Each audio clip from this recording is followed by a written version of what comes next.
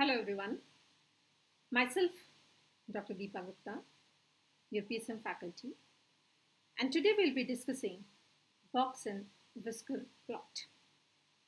Now from the box and whisker plot, the three types of the questions are asked in the examination. The first is that you have to identify the given plot. Second, you have to solve some problems and the numericals based on the concepts of its interpretation. And the third is that you have to identify that what type of given data is, whether it's a symmetrical or asymmetrical distribution. So how we are going to identify the box and whisker plot? It is looking like this. You can say that in the center there is the box and on the sides there is the whisker. So by this we can identify that it is box and whisker plot. Now question can come in your mind that we have other type of plots also. You are very right. Yes, we are having few other type of plots also, and we should be able to differentiate those plots. So question is that what they are.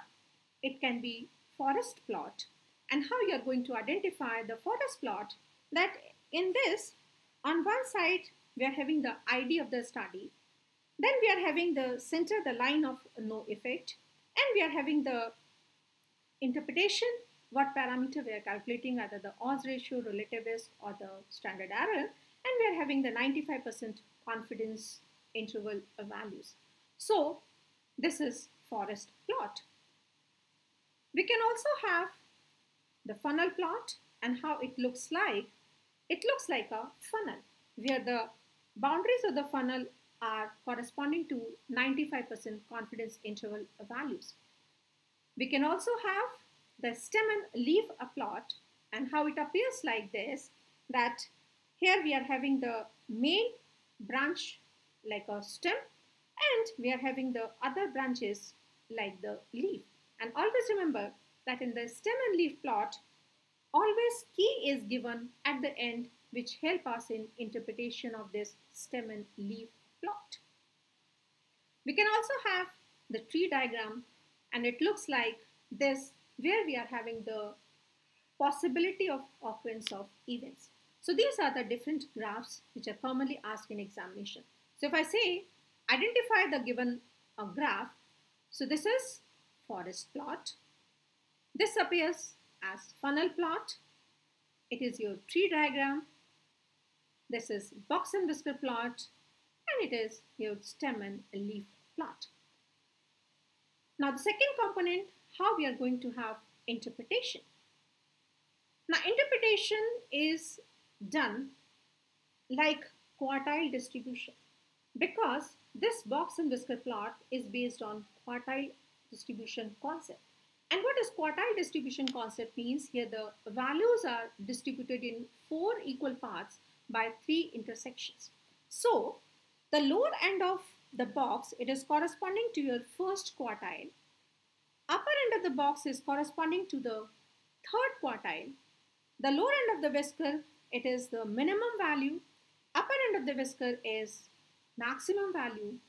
And the values between the first and the third quartile is your interquartile range.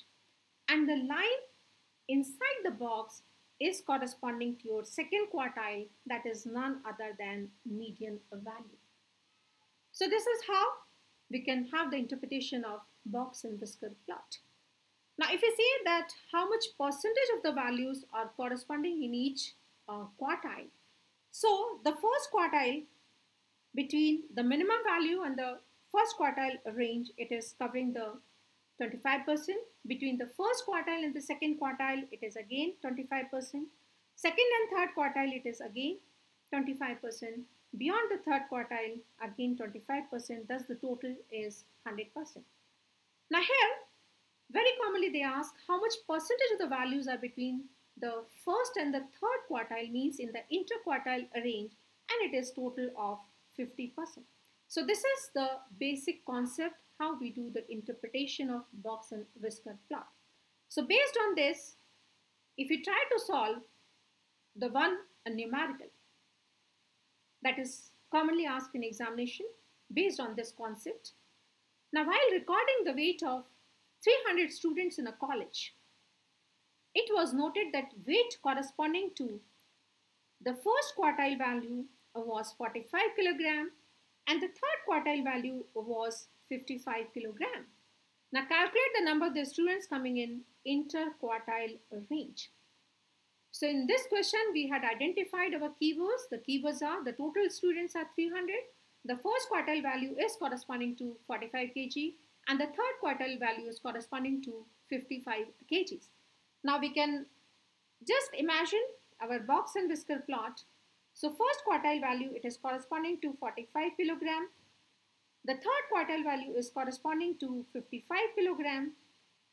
So what they are asking the number of the candidates between first and third quartile, that is your interquartile range. And we know that it is covering the 50% of the values. Now here, be very attentive. Now the question says that calculate the number of the students. This is a very, very important catchword and a success mantra for your examination, that you have to read the question very carefully. You're not going to mug up the answers. You should know the concept, because if they ask that what is the percentage of the students in interquartile range, your answer will be 50%. But here what they are asking, the number of the students, it means it should be 50% of this total 300. It means the 150 students are coming in this interquartile range. So the answer is 150. In another exam, they can ask the percentage of the values or the percentage of the students. Your answer should be 50%. In next exam, they can ask what are the percentage of the students in less than a first quartile range or having the weight less than 45 kilogram. It will be the 25% of 300, means 75 students. How many students will be having the weight more than 55 kilograms of the third quartile? Again 25% of the 375. So like that any question or any portion they can ask. So always remember, even a change in the single word in the question, the answer will change. So try to understand the concept. Don't try to mug up the answer. That should be your very, very important success mantra in the examination. Now another point is that how we are going to identify the symmetry. Now for this, you have to see the location of the box and the location of the line inside the box. Now if the box is appearing like in the middle of the whisker and the line it is appearing to be the center of the box, then it is your normal distribution pattern, looking like a typical Gaussian curve. And we should be knowing that what is the relationship between the mean, median and mode in all these distributions. So we know that in the normal distribution pattern, all are the same, means the mean is equal to median, that is equal to mode. Now if the line in the box, it is towards the lower side, or we can say the whole of the box is shifted towards the lower side, means the maximum values are towards the lower side, then the curve what we are getting with the long tail towards the right side, it is your positive skewed deviation or right skewed deviation. And we know that in this, the relationship between the mean, median and mode, that mean is maximum followed by median, it is followed by mode. But if the line in the box, it is towards an upper side, or we can say the box is shifting towards an upper side, then the maximum values are towards an upper end. And if you try to plot a curve that is giving a long tail towards your left side, and that is your negative skewed or the left skewed deviation. And what is the relationship? It is the opposite to right skewed, means the mean is the lowest, followed by median, followed by mode. So in the normal distribution pattern, all three are same. In the right skewed or the positive skewed, the mean is maximum, and in the negative skewed or the left skewed, the mode is maximum. Another point we have to remember, that many times the box and whisker plot is given in a horizontal direction, but sometimes the examiner can twist the question and can give this plot in a vertical fashion also. So you might be confusing in having the interpretation, but it is very simple. Now what the rule of thumb you have to remember, that you have to imagine that this box and whisker plot has been rotated anti-clockwise by 90 degrees. Remember this rule, that it has been rotated anti-clockwise by 90 degrees. So what it means, that your upper end will be the maximum values, the lower end should be the minimum values, and the lower end of the box is corresponding to your first quartile, and the upper end of the box is corresponding to your third quartile. And when we know all these, now the interpretation is quite simple. If I say that try to identify the symmetry in this given plot. Now in the A, you can say that the line in the box, it is towards an upper side. So maximum values are towards an upper side. So this is your left skewed deviation. Now in the B, the maximum values are towards the lower side because the line in the box, it is towards the lower side. So it means the mode is lowest. It is your right skewed deviation. And if the line in the box, it is appearing to the center in a graph C, so this will be your normal distribution pattern. So in this way, in the vertical box and whisker plot also, we can have the calculation and interpretation, same like what we were doing in horizontal plot. Based on this concept, another question was asked, what is not true about the given image? And here, first of all, we have to identify that what plot this is.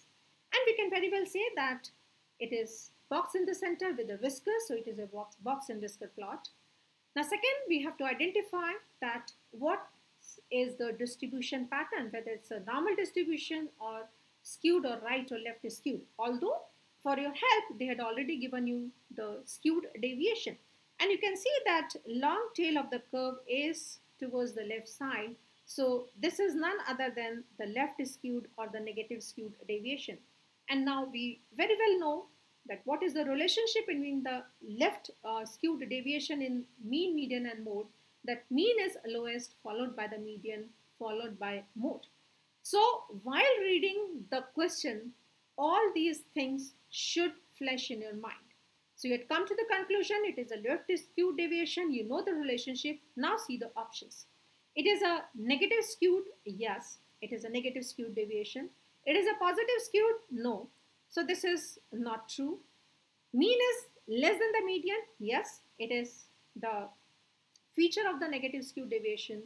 Mean is less than the mode, yes, it is also a feature of a negative skewed or the left skewed deviation. So here the correct answer to this, that is not true for this given image, is your positive skewed deviation. So these are a few important points about box and whisker plot, very commonly asked in the examination. So with these words, myself, Dr. Deepa Gupta, signing off. Stay safe, stay healthy, and be successful in your coming life. Bye-bye. Take care.